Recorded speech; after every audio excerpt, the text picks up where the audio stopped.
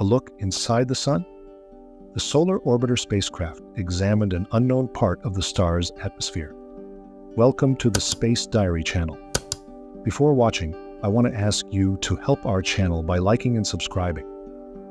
Astronomers have seen the Sun in a completely new way, thanks to a change in the shooting mode of one of the spacecraft's main instruments. The European Space Agency's ESA Solar Orbiter spacecraft has looked into previously unexplored parts of the solar atmosphere by changing the imaging mode of its main camera. Previously, this part of the atmosphere was almost impossible to study well, but now the spacecraft was able to see 1,000,000 times weaker ultraviolet light coming from the Sun's corona. The Solar Orbiter spacecraft, which has been observing the Sun since 2020, has 10 instruments and has been able to reveal many of its secrets during its operation. This is especially true of the detection of very small flares in the Sun's corona, as well as the likely mechanism that causes the solar wind. Now, scientists have changed the shooting mode of one of the spacecraft's most powerful cameras, the Extreme Ultraviolet Imager, which studies the most energetic parts of the Sun's ultraviolet light. This made it possible to see 1,000,000 times weaker ultraviolet light in the Sun's corona.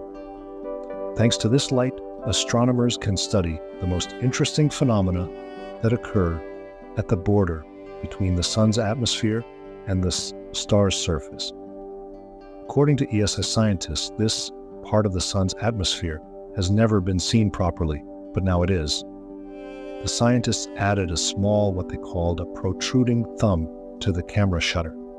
When the shutter is opened only halfway, this thumb covers the solar disk, allowing the Extreme Ultraviolet Imager to see the faint light of the Sun's atmosphere in high resolution.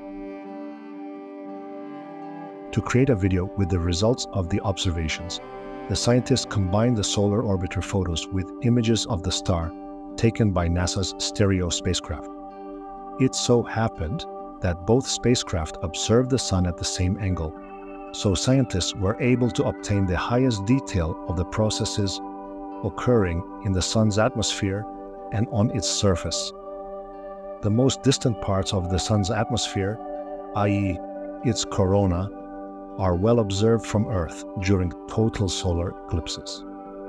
However, the Solar Orbiter camera's new imaging mode has allowed scientists to look into parts of the atmosphere that are much closer to the Sun's surface.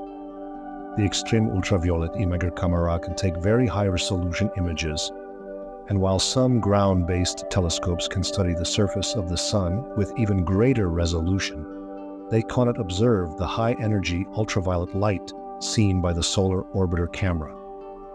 This is because this light is absorbed by the Earth's atmosphere before it reaches the telescopes. On the other hand, Solar Orbiter, which flies in space, sees our star much better. According to scientists from ESA, in the near future, the spacecraft will be able to take the closest images of the Sun, and for the first time in history, it will also take images of the polar regions of the star.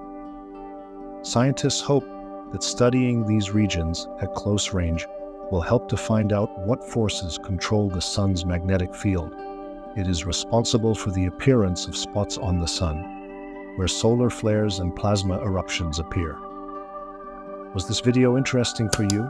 Please share your opinion in the comments below. Thank you for watching, and see you tomorrow for more interesting videos.